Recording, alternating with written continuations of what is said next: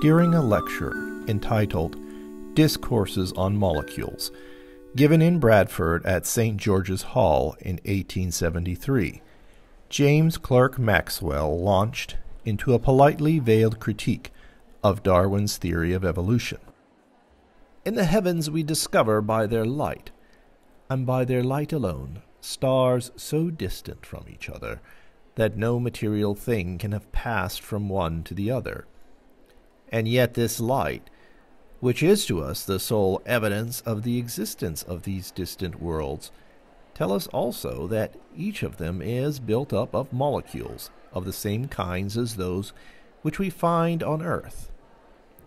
A molecule of hydrogen, for example, whether in Sirius or in Arcturus, executes its vibrations in precisely the same time. Each molecule, therefore, through the universe bears the impression on it, the stamp of a metric system, as distinctly as does the meter in the archives at Paris, or the double royal cubit in the temple of Karnak. No theory of evolution can be formed to account for the similarity of molecules, for evolution necessarily implies continuous change, and the molecule is incapable of growth or decay, of generation or destruction. None of the processes of nature, since the time when nature began, have produced the slightest difference in the properties of any molecule. Science is incompetent to reason upon the creation of matter itself out of nothing. We have reached the utmost limit of our thinking faculties when we have admitted that because matter cannot be eternal and self-existent, it must have been created. It is only when we contemplate not matter in itself, but the form in which it actually exists, that our minds find something on which it can lay hold.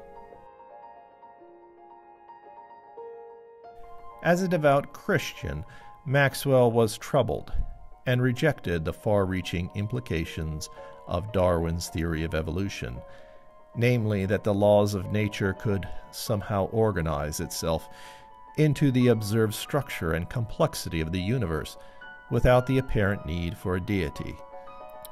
He saw the irreducible and consistent form of molecules and atoms as indicative of a creator, since to him at the time there was no understood mechanism for these forms to arise.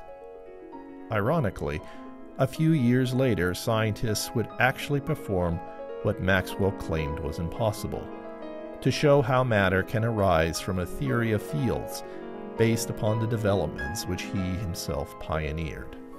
Yet, I think on a more abstract level, there is some merit to his analysis. While physicists can effectively describe how fields give rise to quarks, electrons, and all the fundamental units of matter, the fact that the laws of nature give rise to such uniformity of form on the smallest level, or even the fact that these laws are comprehensible, is an interesting and profound point, which many have wondered at. In 1960, physicist Eugene Wigner penned an article entitled "The Unreasonable Effectiveness of Mathematics in Natural Sciences." In this article, he was expressing the core of a sentiment that had been bubbling up even before the birth of quantum mechanics. That is, how mathematics developed to describe one type of physical phenomenon can be so easily used to explain other phenomena, which had little to do with the original. Of course, from an idealistic point of view, this would seem natural, since the rise of mathematics provided a manner to represent Platonic forms in better and better ways. So, for example, while a perfect circle or other geometric shapes can be represented using a simple formula, more complex Platonic forms or ideas began to become possible to be represented using more and more complex forms of mathematics.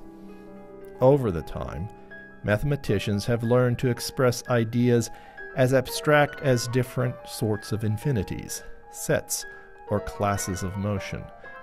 In fact, one might view mathematics in general as developing a means to unambiguously represent the Platonic forms of the universe. I think it is due to this fact that some theoretical physicists, in an apparent return to Pythagorean philosophy, entertain a much more radical view of math, that it somehow represents the true nature of reality. Thus, the physical universe is not just described by mathematics, but is mathematics.